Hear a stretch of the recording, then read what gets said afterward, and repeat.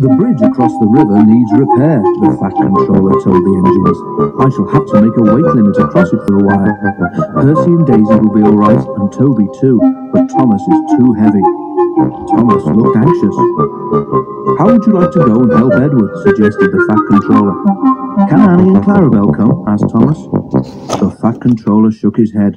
They'll be needed here, I'm afraid, he said. Daisy can't carry all your passengers on her own.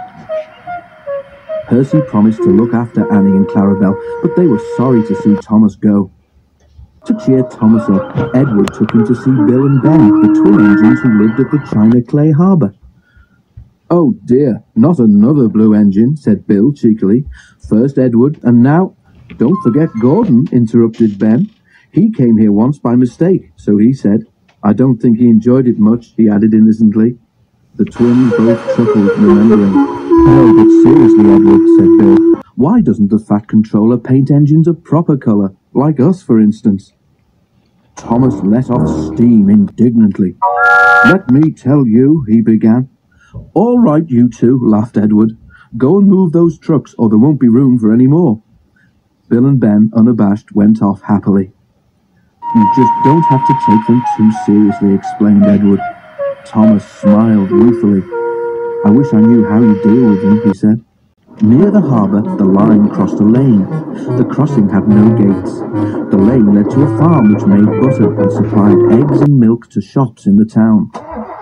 One morning, the farmer had difficulty starting his lorry. He did it at last, but the lorry jerked along in fits and starts. The farmer was worried about his load of milk and butter and eggs.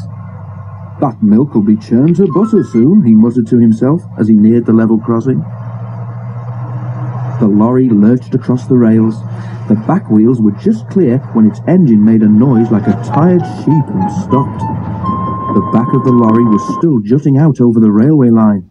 The farmer struggled to start it again, but it would not go. He had just got down to telephone for help when he heard a train approaching. Thomas wasn't going fast.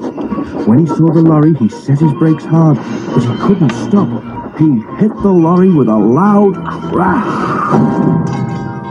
Splintered wood flew everywhere, and eggs, butter, and milk were catapulted over Thomas. Ugh! He exclaimed and stopped. Just look at my poor old lorry, said the farmer, emerging from behind the hedge where he'd been sheltering. What a way to make an omelette! The driver made sure that Thomas wasn't hurt, then stood back and surveyed the mess. He began to laugh. It's not funny, said Thomas crossly. An egg yolk trickled down his nose and burst on his buffer. You're not standing where I am, said his driver. You look just like a scrambled egg, Thomas. Well, if a scrambled egg feels as sticky and wet as I do, then it's very uncomfortable, said Thomas. Please clean me.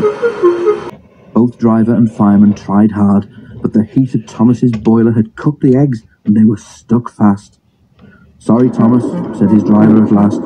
We can't block the line any longer. We shall have to go on.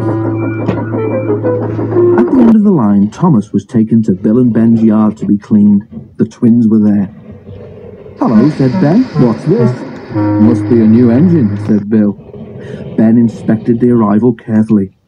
No, Bill, he said. That's not a new engine. It's Thomas. But it's our colour, Ben, and Thomas doesn't think our colour is proper for an engine. They heard a grinding noise. Are your joints stiff, Bill? Asked Ben. But it wasn't Bill's joints. It was Thomas, gnashing his teeth.